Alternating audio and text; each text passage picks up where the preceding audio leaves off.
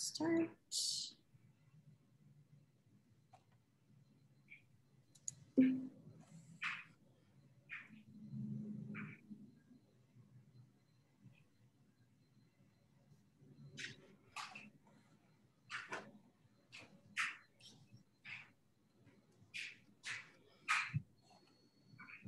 Awesome. Hello, everyone. Welcome to another day of Month of Education. Happy Tuesday. Hope you guys are having a great day so far. We are going to be talking about an exciting product with Dr. Vaughan, who's here with me today. Hey, Jade. Hey, excited to have you back on. Excited to talk about our collagen products. We have a tasteless collagen, and then we have a mango strawberry collagen. And so I'm sure we'll probably go over what's the difference and all that good stuff. So go ahead and take it over. All right. So I'm going to kind of use a mashup of slides here. We'll talk about predominantly the transfer factor collagen product. And then as we get through it, I'll kind of point out some of the differences that go along with the type 1 or the tasteless collagen. So you can kind of see some of the differences between them and help you decide which one might be better for you. But before we go into each one individually or the differences, let's talk about collagen in general. So what is collagen? And collagen is the kind of connective tissue. If you have something in your body connected to something else, collagen is involved. You can kind of see here where the name gets its roots from the Greek colla, meaning glue. And don't confuse this with your diet cola there. You may feel like that keeps you together, but it's not the same meaning. So collagen is, like I said, that main connective tissue. So you see it in your skin, in your muscles, cartilage, tendons, ligaments, all of those things. Again, these are things that connect one part of the body to another. And so they all contain collagen. So roughly about 30% of the proteins in your body are one form of collagen or another. And in case you didn't get it earlier, it's what keeps you all together.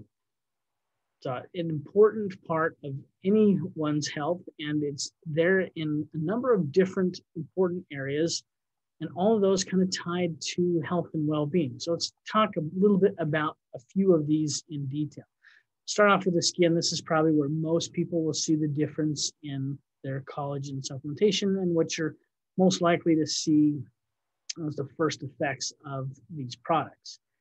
The collagen makes up a large portion of your skin, about 70% of it. And that's, again, there kind of because the skin is connected to everything.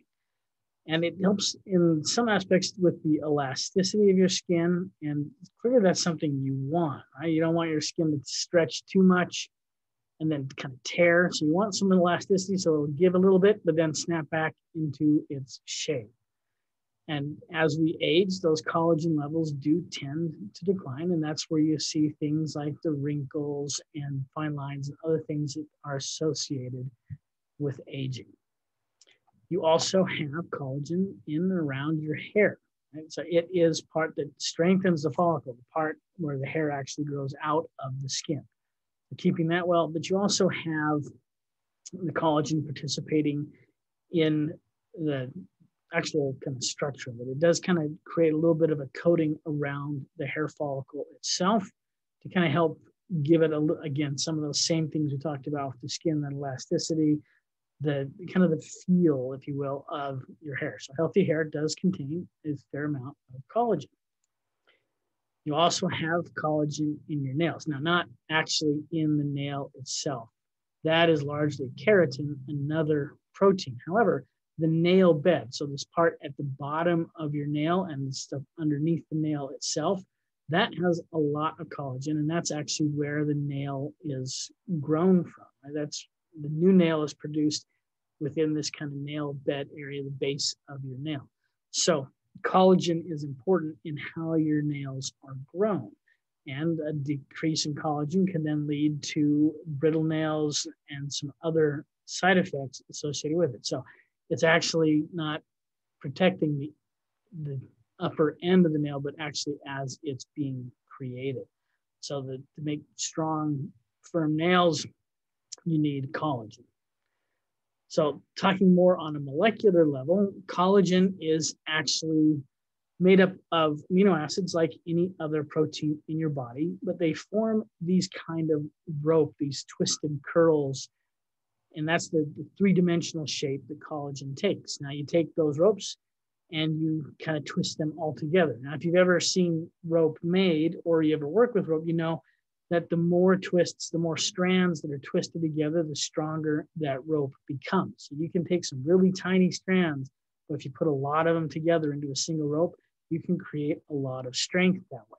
Same thing applies with the collagen in your body. These individual curls then mixed together create these stronger ropes, which are part of the durability and the strength of the collagen. You then put these ropes together into these eventual, it becomes like a sheet. And that's how you typically see collagen throughout the body. And these sheets have some flexibility and some stretching to them. So that's what gives that kind of connective benefit and helps to maintain that youthful appearance.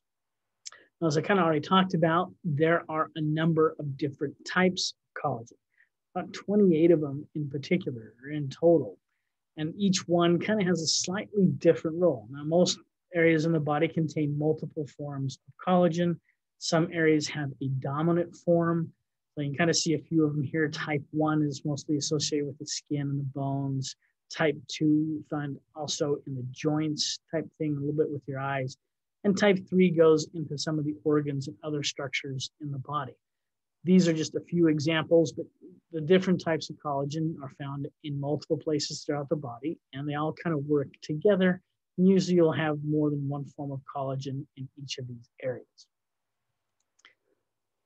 So you can see just really briefly, there are some structural differences between the different types of collagen, mostly in how those ropes are formed and within the different types. You see here the green and the blue.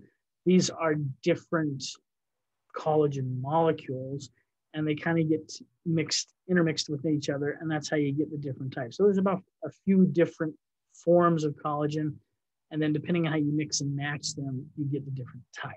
Hopefully that makes sense. I talk about hydrolyzed collagen. If you may remember this discussion, we talked about hydrolyzed protein with ProTF. Same discussion, different protein. So in this case, it's the same process. We use a combination of enzymes, usually the same ones that are found in your digestive tract, to break apart those ropes into the individual strands, and then to further chop up those strands into smaller and smaller pieces. Why do we need to do this? This is what your body is going to do anyway once you consume this. We're starting the process off kind of reducing some of the burden on there. And the end result is that your body is able to utilize these individual amino acids a little bit more effectively. And so by having that hydrolyzed, then we're getting the collagen benefits a little bit faster. For some reason, it looks like I have the same slide here again. So we'll just, I don't know how these all got duplicated in here. Sorry for the mess up. So we'll skip here into the ingredients. So here we're talking mostly about the TF or transfer factor collagen product. Here is a combination of multiple collagen types. So we're getting it from fish, from egg cell membrane, and chicken bone broth. 3 different sources providing largely 5 different types of collagen. You can see them listed here, 1, 2, 3, 4, 5, and 10. Those are the main forms that come out of these 3 different sources. And so that has benefits in the skin, the joints, the muscles.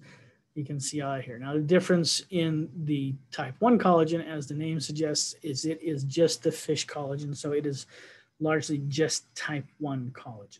So if you're looking for benefits in terms of skin, type 1 collagen seems to be the most effective in that realm. In particular, fish collagen has been shown to be one of the best forms of type 1 collagen to aid with skin health. So if skin health is your main focus, then the type 1 collagen might be the better option for you. If you're looking to cover as many bases as possible, collagen sources throughout or places throughout the body, then the transfer factor collagen with its multiple sources and forms is the better product in that respect. The age-defying plant complex, this again is only in the transfer factor collagen product. You have a combination of a wheat extract, which is an extract concentrated in compounds called ceramides. Now, if you've ever seen the structure of your skin, it actually looks a lot like a brick wall. You have individual skin cells, and then you have this kind of mortar or glue that sits between those skin cells. Now, that glue isn't necessarily holding the skin together. Yes, that's part of the function, but a lot of it is to also hold on to moisture. And so that's what kind of keeps the moisture content in your skin, is what's in those spaces between the skin cells. Ceramides are in that space, and their main role then is to hold on to moisture and to keep the moisture levels in your skin up. Astaxanthin is a carotenoid, very good in helping to protect the skin from oxidation, in particular sunlight and other things which are damaging to your skin, especially with a lifetime of exposure. That damage builds up over time. And astaxanthin and a few other carotenoids will actually concentrate in the layers just under the surface of your skin. And so therefore, it's kind of like an internal sunscreen of sorts in helping to deal with the oxidative stress that your skin is exposed to day to day. You do have vitamins in both products. A, C, and E are found in both of them. And then you have selenium in the type 1 collagen and biotin in the transfer factor collagen. Both of these, or all of these, are good nutrients. Again, the A, C, and E are antioxidants, each of them having slightly different roles in skin health. Vitamin C in particular is there to aid in collagen synthesis. So we're providing the building blocks for collagen, the necessary vitamins to aid your body in producing the collagen, and then the other ones which kind of help support that process as well. Lots of cofactors and other nutrients involved in overall skin health. So you're getting an assortment of them in both products. And of course, transfer factor in there for the immune benefits of the products. And that is your skin, secondary to your gut, is probably the second largest space where you'll find your immune cells. And just like with the gut, that's because that's a lot of times where things will enter into your body that you don't want. And simply a cut, a scrape, that breaks the barrier and allows things in. And so you want to have some immune cells present to kind of deal with anything that might find its way in that way, catch it early, get it before it becomes a problem. So transfer factor in the skin product is kind of almost a no-brainer. It's there to help support the health of the skin, as well as the immune benefits we're all very familiar with. And so there you have it. The directions for either product is going to be 1 packet in water, or really anything you want to mix it with. If it is warm or cold enough to drink safely, then you'll be fine adding either of these products to those. The tasteless, the type 1 collagen, probably a little more versatile in that respect. You can add it to almost anything you want. It's not going to have a dramatic, if any, impact on the flavor of that. And for a double whammy, you can certainly mix the two of them together. If you want a little extra collagen, you want to kind of skew a little bit more towards the skin health side of things, and you can certainly mix the two products together and take them that way. And with that, there you go. There is the transfer factor collagen products, all in a nutshell. Great ones to help support your skin. An excellent set and options for you, depending on how you like to take them. With that, we'll turn it back over to Jade. Awesome. Love the collagen products, you guys. So good. I like the tasteless one in oatmeal. That's how I like to do it. It's easy to mix and yeah, tasteless. So great products. Thank you, Dr. Vaughan. So glad that you were able to join us. And you guys, I'll see you again tomorrow. Thank you so much. Have a great day. See you next week.